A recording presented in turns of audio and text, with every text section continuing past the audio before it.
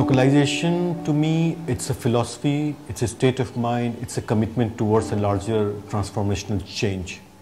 দুর্যোগে সারাদান কার্যক্রম বাস্তবায়ন করতে হলে ফার্স্ট যারা অ্যাক্টর সেটা হচ্ছে local actor. Shifting the power এই প্রজেক্টের শুরু থেকেই আমাদের দুর্যোগ ব্যবস্থাপনা অধিদপ্তর এর সাথে ওতপ্রোতভাবে জড়িত ছিল।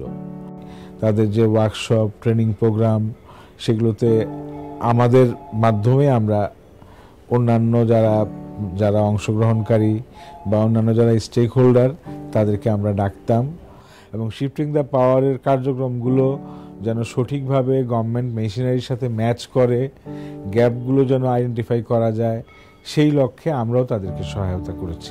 That today Caritas Bangladesh stands atop in some of the sectors that we are addressing in the Rohingya response.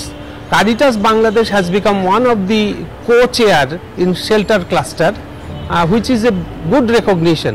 আমরা গণ উন্নয়ন কেন্দ্র আগে রংপুর বিভাগেই যে কোনো ডিজাস্টার হলে ডিজাস্টারে আমরা কাজ করছি, কিন্তু এখন সম্প্রতি আমরা রোহিঙ্গা রেসপন্সেও কাজ করছি। আমরা এই প্রজেক্টের সাথে সম্পৃক্ত থেকে ওমেন লিড রেসপন্সে কাজ করছি। শিফটিং দ্য পাওয়ার প্রজেক্টের একটা বড় অ্যাচিভমেন্ট হচ্ছে নাহাব। নাহাব প্ল্যাটফর্মের মাধ্যমে অলরেডি 52টা সংগঠন এখানে আছে এবং আরও অনেকে অ্যাপ্লিকেশন করেছে যারা মাঠ পর্যায়ে হিউম্যানিটেরিয়ান কাজ করে।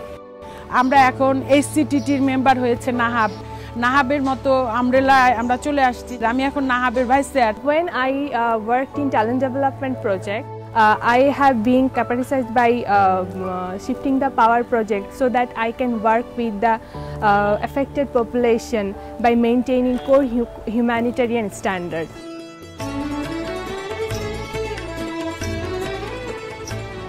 That localization doesn't mean to make a distinction between national and international. It is more to bring together in a collaborative way, in a connected way.